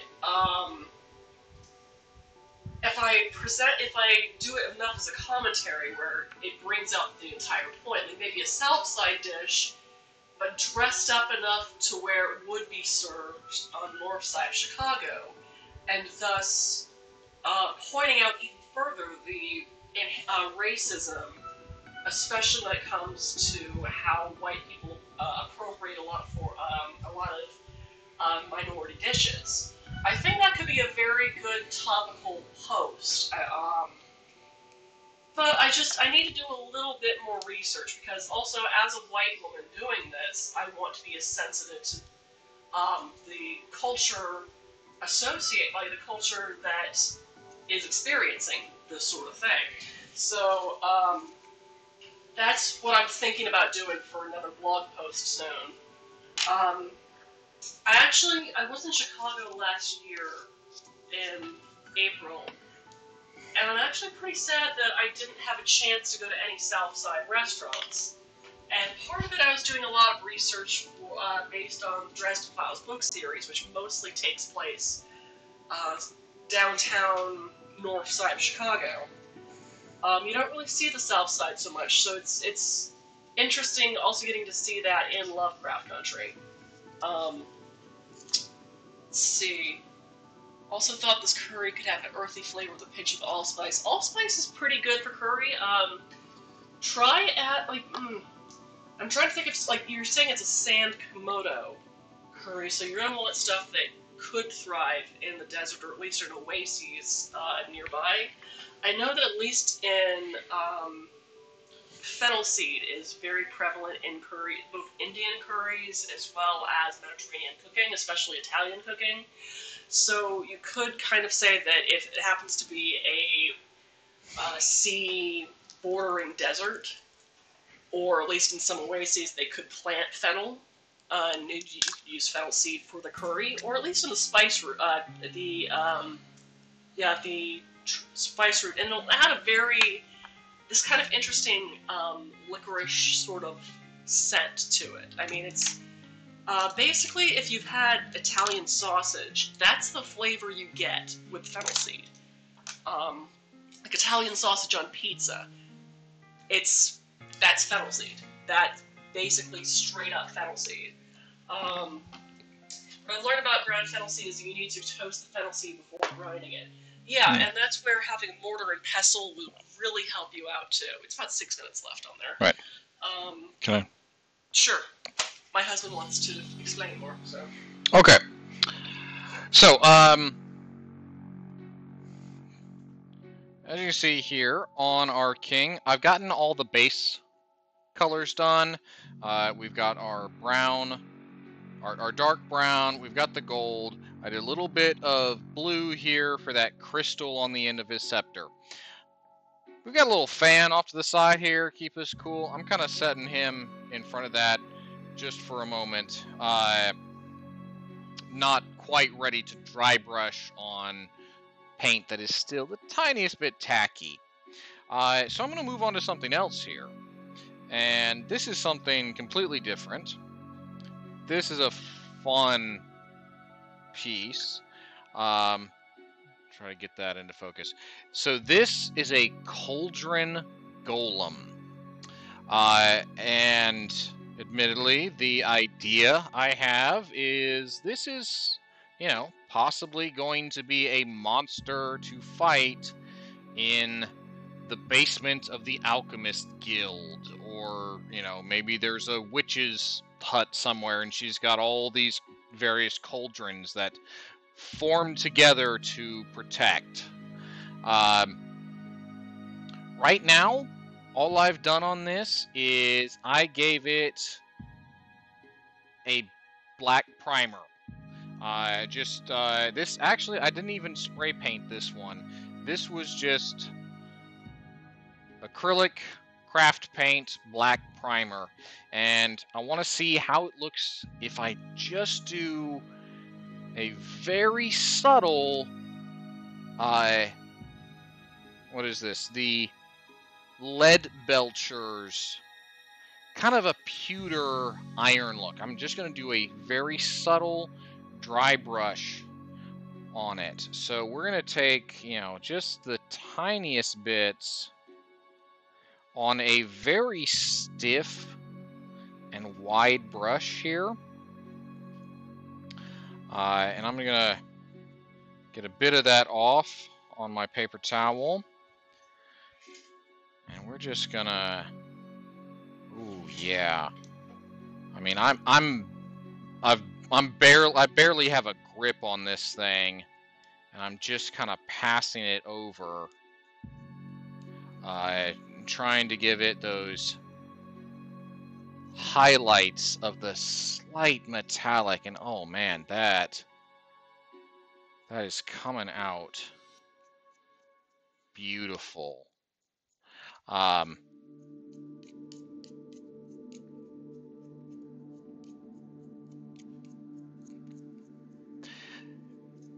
So with my approach to painting, admittedly, I've not done a lot of mini painting. I've done more terrain painting, or there's a bit of a different approach when it comes to, you know, painting your hero character versus painting the army and the horde of monsters and things. And I've been definitely more on that second, painting the hordes of monsters. And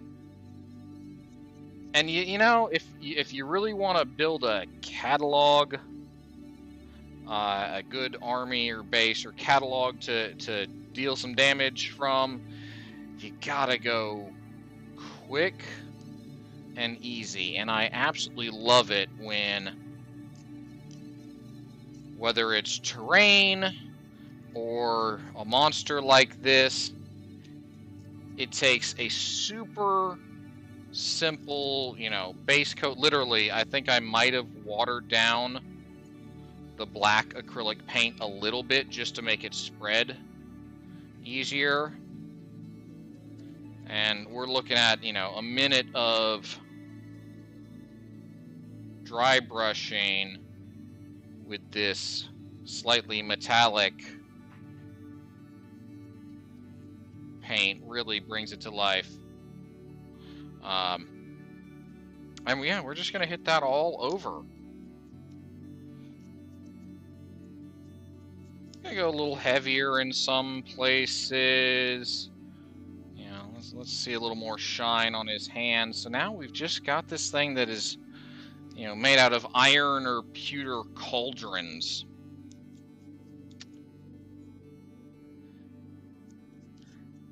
And boom, what a difference that has made. I'm trying to put my hands up as a bit of a backdrop to get the camera to focus. But yeah, what a difference that has made. Literally a drop of paint, a minute of, and I mean, you can see I'm just hitting this thing with a brush. Nice stiff brush with barely anything on it. I'm beating it with the brush, and it just pops out all those great textures. And we'll do one thing special on here, as you see the face on there, and I'm gonna just take. I'm thinking green. I want some. No, I'm not gonna use that enamel paint. I just want.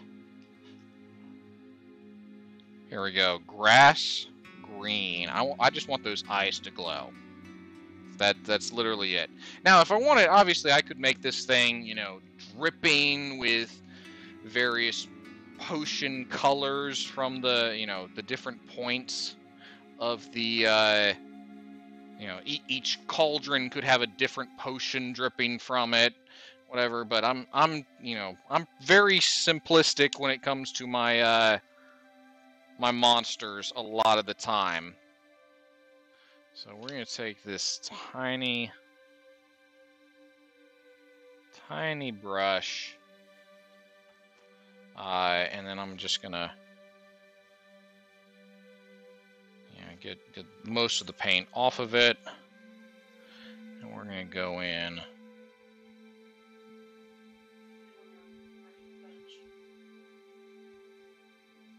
almost.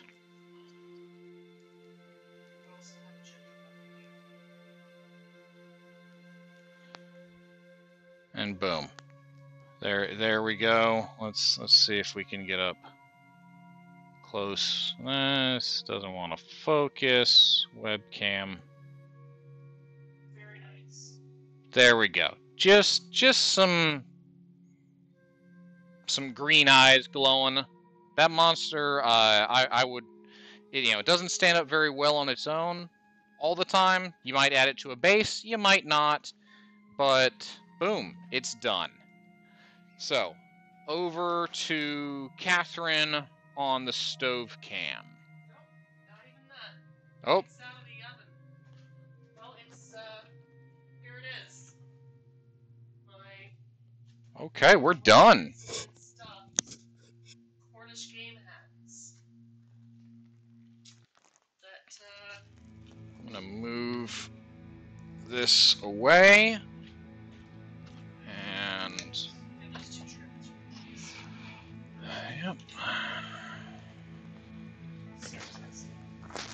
Put down 2 trivets here, grab my brushes, and move out of here. right.